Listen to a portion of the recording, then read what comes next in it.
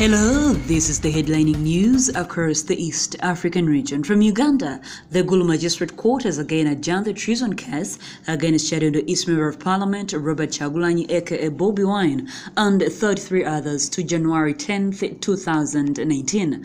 They were Monday appearing before Graded Magistrate Isaac Kintu for mention. However, some of the accused did not appear.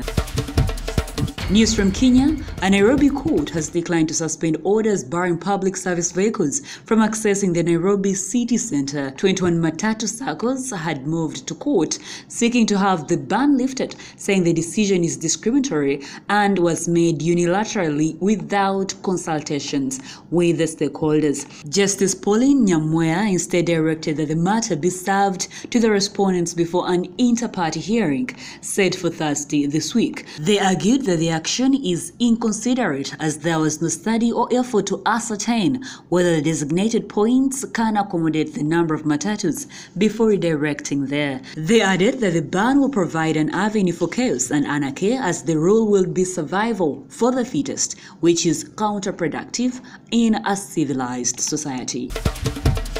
Moving on to Rwanda National Police on Sunday launched a nationwide campaign against radicalization and efforts to cement the community policing ideology against the transnational organized crime. The campaign, conducted simultaneously in the 5 districts of Nyarugenge, Gasabo, Kichunkiro, Kamonyi, and Gatsibo, seeks to educate the young people, particularly the Muslim faithful, against extremism. Commissioner of Police Dennis Basabose, the Commission of Counterterrorism in RNP, observed that the Islamic faith is very important, adding that it greatly contributes to the national values. He was speaking to Muslim youth, teachers, as well as Islamic leaders at Magengo Mosque in Nyarugenge, where he urged them to desist and condemn jihadism. He, however, commended the role of Muslim leadership in Rwanda in educating Islamic community on the true meaning of their faith and mindset change.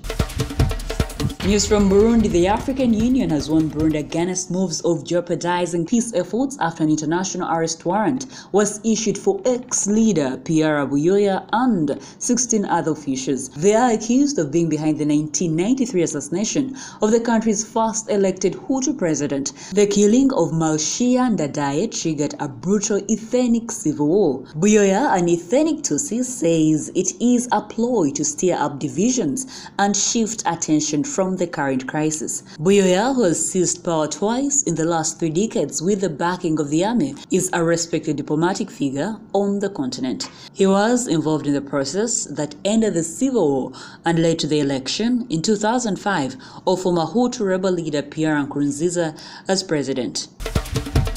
Finally, from Southeast Sudan, South Sudan Opposition Alliance SOASA cannot be headed by a man blacklisted by the United Nations, say the statement attributed to Gabriel Gangson faction. Following the contested election of Peter Gadet Yaka at the head of the SOASA on Friday 30th November, the opposition umbrella is now divided into 2 factions, as the former chairman Gangson refuses to accept the result of the vote.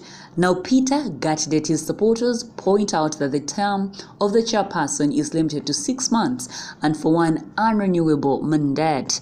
Also, they underline that he won with the support of a majority 5 of 8 votes. But Chanson warned against Gatdet's election, pointing that he is under an individual sanctions decided by the Security Council in July 2015. That was the headlining news across the East African region.